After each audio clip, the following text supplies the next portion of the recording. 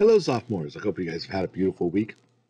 Last week was kind of a challenging one because we were talking about Jesus and his proclamation of the kingdom of God. And that's such a large topic that I condensed pretty heavy. And I realized it was probably not the most fun video ever. But nonetheless, it's an important topic for us to go through. And now we start to kind of move into probably some of the most important stuff to understand about Jesus. All right. So the first thing I want you to get is this idea of the kingdom. Now, Jesus' kingdom, as we mentioned last week, is this kingdom that is based on our relationship to Him as the King, right? That it's a real kingdom. That it's a kingdom that it's an actual nation, but it's kind of hidden in the world, right? In that there's a personal relation and there's a communal relation to Jesus, but that Jesus is not like a governing authority in the traditional sense in this world. He is in the next, but not in this one. So as such, it's like we're submitting to a kingdom that we know we're going to be a part of. We're submitting to a constitution, to a way of being that we know we're going to be a part of, but aren't yet. Now there's a problem here. And the problem is this. You see, this kingdom of God that Jesus is proclaiming is not at all, in any way, shape, or form, what the Jews were expecting. They were expecting an earthly kingdom. They were expecting a kingdom like the kingdom of David of old, where they would have a nation, but even better, because this nation would eventually rule, would take over in a large way, that they would be the light to the nations, right? And that slowly but surely they would become the great ones of the world. They were going to be the next Romans in their mindset, and God was going to do this for them. But Jesus' kingdom isn't like that at all. You see, when they were thinking about the Messiah, they were thinking of the person that was going to bring in this kingdom. And that means by nature that he must be a king. And a king, not in some spiritual sense, but like a regular old king with a crown and like who's going to rule the world and rule the kingdom and bring peace and be the guy. Basically, they were going to win the government lottery, right? And be born into this incredibly powerful kingdom that was going to be great. Now, what comes along with the kingdom? Well, everything that comes along with a kingdom. For example, armies. They figured the king, like every king, would be the Lord of armies, right? That he would have big armies and that he would take over the other countries around him and submit them to his rule, right? What else is there? Administration, right? All sorts of people who are government officials, that this was all going to be some perfectly smooth machine. They were imagining a utopia. They were imagining a place where this king was going to be just and kind and powerful and be God's own chosen one, but it was also going to be a man of the world and powerful and going to reshape and remake all of creation. Obviously, looking back on this, we realize that this is a totally silly idea. The problem is, and I think you can see this in any governmental system anywhere in the world, is that power has a tendency to draw out the greed in people, right? That power has a tendency to bring the people who love power to the top. It's the nature of things. And that's one of the great things about the American government is that it's designed in some way to mitigate that ability, right? Through the democratic process. But even still, when we look at our own politicians, we can't help but notice that there's a lot of desire for power, and that there's a lot of desire for self-aggrandizement. That it's a lot of people are there for selfish motives. It's no secret that a lot of people go into Congress poor and come out rich, and we all wonder about that a little bit, right? And that's in a democratic country. Imagine in a country that has a king or a dictator or a ruler. It's very, very easy for that to become a tyrant. Yeah. But they are imagining that somehow this guy is going to be different from everybody else. That the guy who's God's going to send is going to be this great Messiah who's going to be able to conquer and take over the world. And instead of bringing war and greed and hatred and all, he's going to bring peace and love. It's going to be awesome. Yeah, not a chance. And when Jesus does show up, he's not what they're expecting. They're expecting a king. They're expecting somebody who's going to really overthrow stuff. And Jesus is not that guy. In fact, he is flat out not that guy. And this is one of the reasons why Jesus is very quiet about his identity. Because he knows that the people have a different expectation. And that expectation is going to get in the way of what he actually is trying to do in the world. Jesus is trying to actually bring something real into the world, bring the actual kingdom of God, of which God planned from the beginning, bring the actual scriptures that he wrote into being. But the thing that's going to get in the way is people's misunderstandings of those, that they have a preconceived notion, that they have a prejudice, and their prejudices are going to get in the way of the thing he's trying to do. Right? So, what's this kingdom going to be like? Well, we talked a bit about that last week, that this kingdom is going to be spiritual, that it's going to be a question of my own alignment to God, but not just as a person individually, but as a people. And so what Jesus is doing during his ministry, during his public life, is he's building up this very community. He's starting to build up this kingdom before anybody knows what's really going on. I'm not saying he's being subversive, but he's being subversive. He's being kind of, he's not trying to be sneaky, but he's not being public. And the first thing he does is he chooses these individual apostles, these 12 apostles. He's going to handle them differently than everybody else, right? They're going to be the core. They're going to get all the information that's needed. They're going to be the ones that are going to be able to disseminate this once the cat's out of the bag, right? And so he brings them together, and what does he do? He has them eat with him, walk with them, sleep with them. He hears every word. He explains his every parable. He holds nothing back from them. He lets them know everything, right? And he's totally training them along each step of the way. Now, as they're coming along, they're kind of learning what's going on, because they didn't know everything ahead of time. They're really simple guys. But Jesus is kind of carefully goading them and bringing them to the point where they're going to be ready to take over this kingdom, right? Because he knows how this is going to end. At some point, Jesus simply becomes too loud not to notice. And it's not because Jesus is trying to be loud. It's because Jesus can't help but be Jesus. And when you're doing miracles that are bringing people back to life, and when you're doing miracles that are healing people from leprosy, and when you're doing miracles that are allowing paralyzed people to walk and the blind to see, you're going to grab some notice. And so people start crowding around Jesus. I mean, they crowd around him a lot, like by the thousands. Like everywhere he goes, there are thousands and thousands of people following him along. This is a problem, a huge problem, because now this is a lot more ears listening to what Jesus has to say. They come for what he does, but they stay because of what he says. And now, suddenly, all of those religious leaders throughout the country who are kind of have their ears open for when people start to preach, because, they have the authority to make sure that the teaching is done correctly. And you have this rogue teacher who's teaching on his own. You bet they're going to come and listen. They're going to come and hear. They're going to ask some questions. The first question they're going to ask is this person from God or not? And then they're going to ask another question.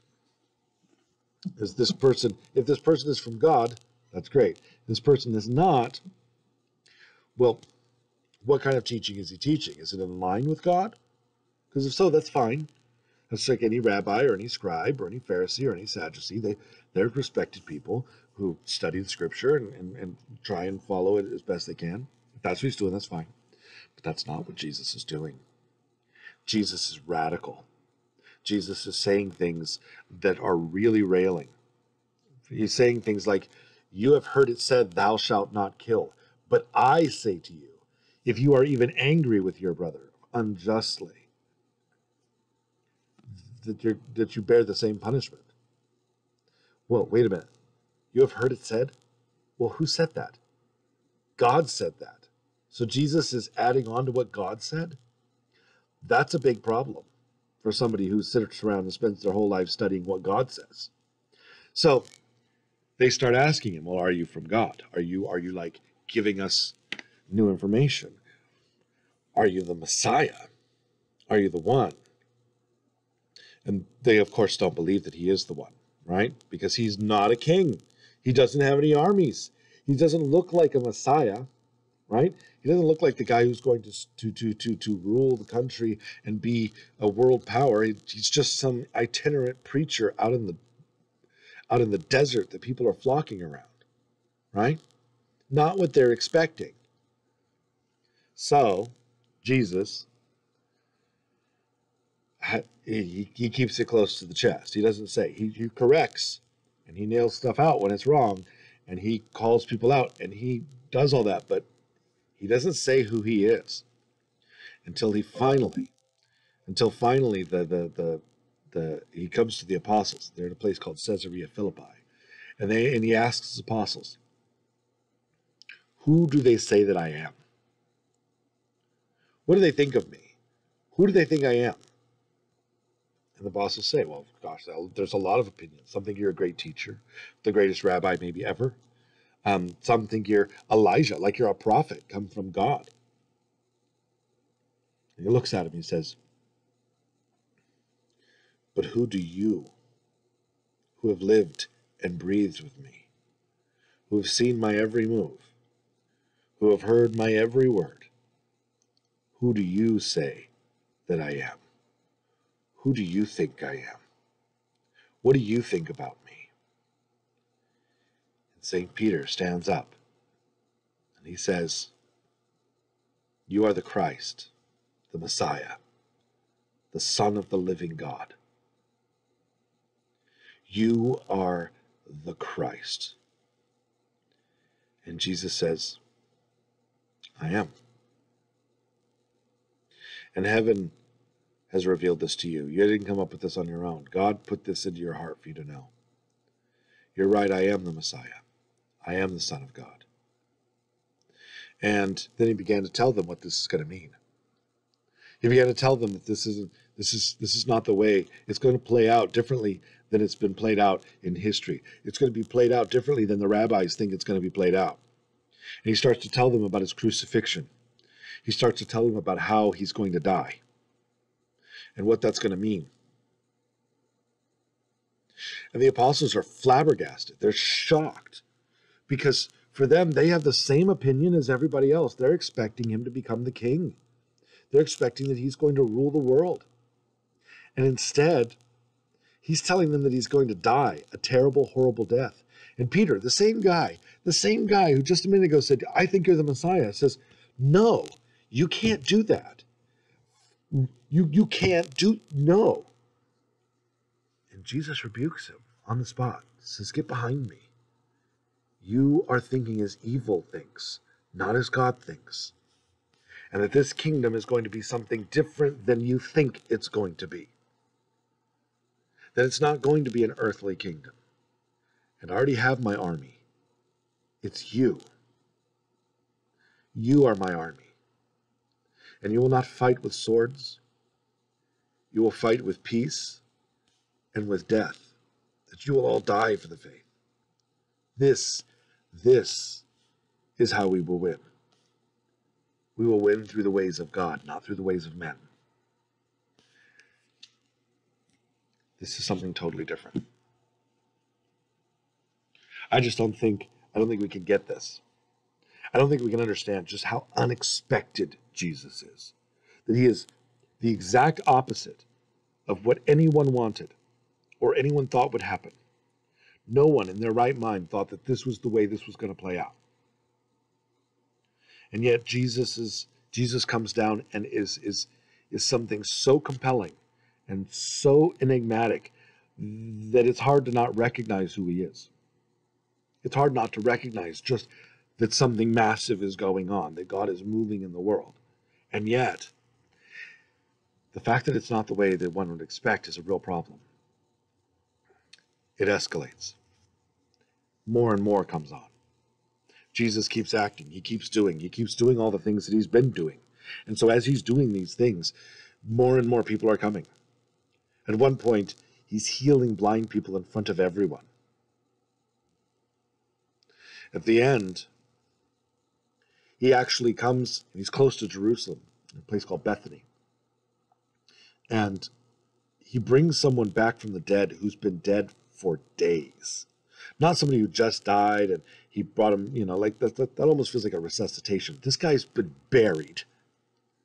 And Jesus comes and he brings him back to life.